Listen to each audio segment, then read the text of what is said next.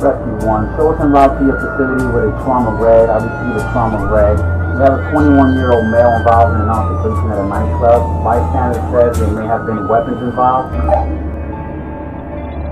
Patient has multiple contusions and abrasions to the face at this time. He is intubated, withdraws from painful stimuli. We have him at the GCS of 6 at this time. Vitals are as follows. We have a current blood pressure of 98/58, heart rate of 121. We have a current temperature of 99.0. We're at the back door. Do you need any further?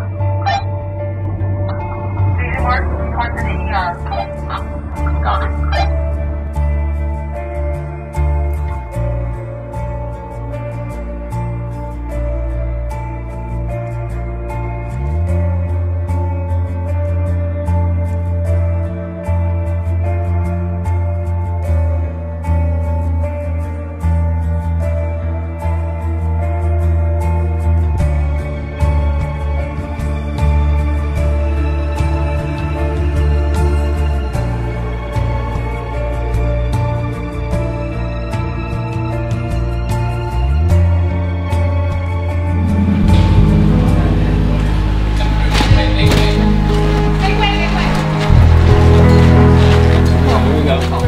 Alright, we have a 21-year-old male, laceration to the upper left forehead. We have an 18 gauge established in the left AC. GCS currently still at 6. Vital signs have not changed. Ready to report. Can you tell us what happened? Bystanders say that there was a fight in the middle of the club. Not too many people saw much. They said that there were weapons involved. They didn't say what kind of weapons were involved. Ready? Wait, can you tell me what happened?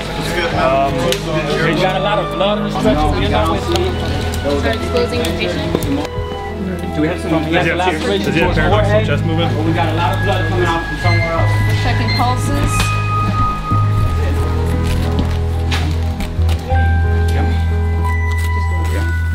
We want to log home so we can look at the back. See any hyperresonant on the left side? Yeah, we're going to roll follow the flow here.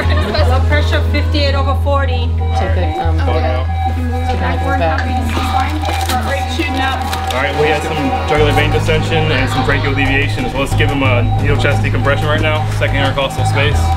Did we put a dressing on him? Yeah, we've got the dressing. 14 gauge needle. Orange. Where do you guys want to place this needle? Second intercostal above the rib, mid-clavicular. Right above the third rib. Left side. So it's the IV still going down?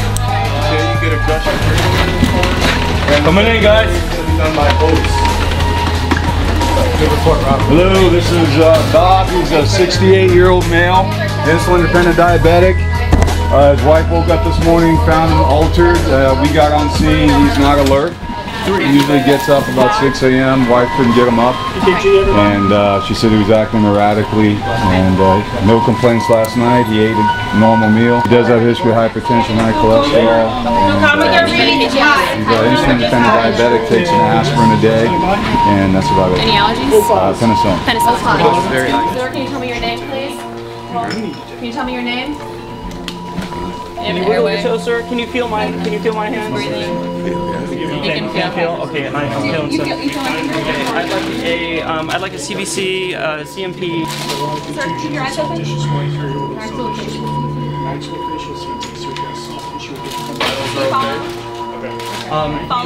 pupils are at 4. What do you take? Okay. Do you have any allergies? Something that we can do bedside. Get a glucose. Glucose coming out. Checking patient glucose. Okay, so what happened, please? Okay. Alright, ladies and gentlemen. Can you still be mad? So, okay, white blood cells are high. Okay, so he may be toxic. He may be subject. Can you squeeze my hand? Just lay on down, sir. We're gonna take care of you. Can you hold my hand? You want this high? This is 681. Okay, so we gotta get him some insulin. Yeah, okay. How much? They'll need a scalpel. Unconscious, so.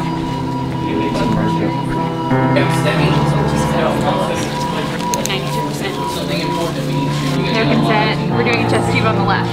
Okay. By Dr. Romero. Okay, chest tube is in place. O2 stats 96%. Heart rate 90. All right, doctor, there's blood in the tube. 18 over 77.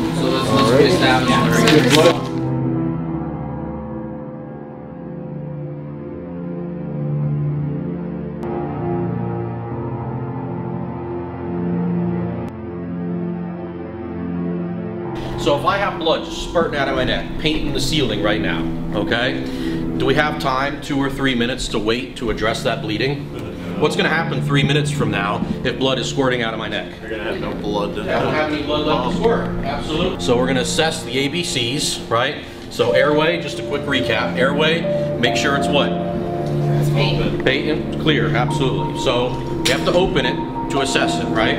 Okay, so you open the airway, head tilt, chin lift. If it is medical, those C-spine trauma. If there's suspected head neck trauma, we do a what? Jaw thrust. Jaw thrust, absolutely. So you open the airway, head tilt, chin lift, or a jaw thrust. At that point, what are we going to do? Make sure it's clear. If it's not clear, what do? Suction. We make it clear before we suction. If it's solid, so It's fantastic. How are you? Really good. For being thrown in and not doing our job, communication was really a big, like, one of the main reasons that we actually, patients got dead. Yeah. Everyone knew their role and they stuck to it. If someone didn't know something, We just help each other out. Yeah. So the designations are a small component, but every position is very important. One does not outweigh the other. So you guys did really good. Patients didn't die. That's the most important thing. Okay. But the first case had a hand fracture. He had a boxer's fracture. I don't know if you guys saw that on the X-ray. And then the second guy was also lethargic. So always keep your differential. I had an attending that would always ask me for my top 5. So in DKA, obviously it's DKA, but sometimes it could be from an infection. Could he be septic? Could he be hyperosmolar? Could he be having an MI? An MI can give you, can throw you into DKA. Or is he just plain old like non-compliant? A lot of infection. So chest X-ray would have been normal on this patient. Always remembering your differentials and when don't get tunnel vision. Especially when I practice in ER, I think of killer, common, and zebra, right? What's the killer? What's the most common thing? And what's the weirdest thing that it could be? So make sure you look at those things. Other than that, you guys did a great job. Just remember communication and effectiveness working in the group. You guys did good. I mean, this is the way it's going to be in real life. A lot of times it's disorganized, but you guys noticed the most important thing was communication and everybody having their role assigned.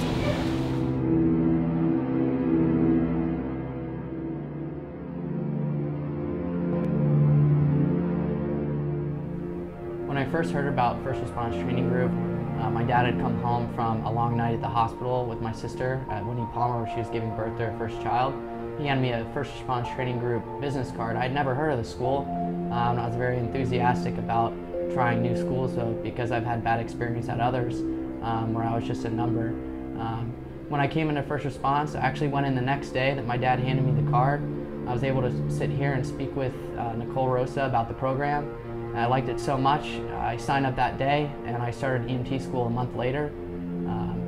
I was struggling in the beginning of my EMT program, but I was able to bounce back due to the help of the instructors and Jay Marquez, because they're so personable, they were able to help me back.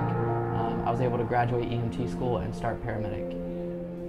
One thing that really appealed to me about first response was that I was able, first of all, to meet with the instructors personally before even starting the program. I was also given a complete curriculum and what we're going to do, and was able to see the facility and see that they have an ambulance and an ER room that you can practice on. You can actually practice the skills that you learn in class and from your textbook and apply them directly there instead of going in the field, not really knowing what you're doing because you just read it from a textbook. First response, very high-tech, cutting edge, dedicated folks that participate, very dedicated staff and faculty here.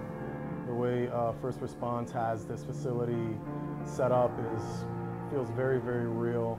You know, I feel like I'm in the ER with the monitors, and everything is very state-of-the-art. In First Response, we not only recognize the importance of pre-hospital training, but we also make the student the center of the education. We know that in the field of emergency medicine, seconds are vital, and we want to make sure that our students are prepared well enough that when they walk into any situation, they will be ready and they will feel confident that they have the proper training instilled in them in their education to be able to react to whatever type of patient they are dealt with.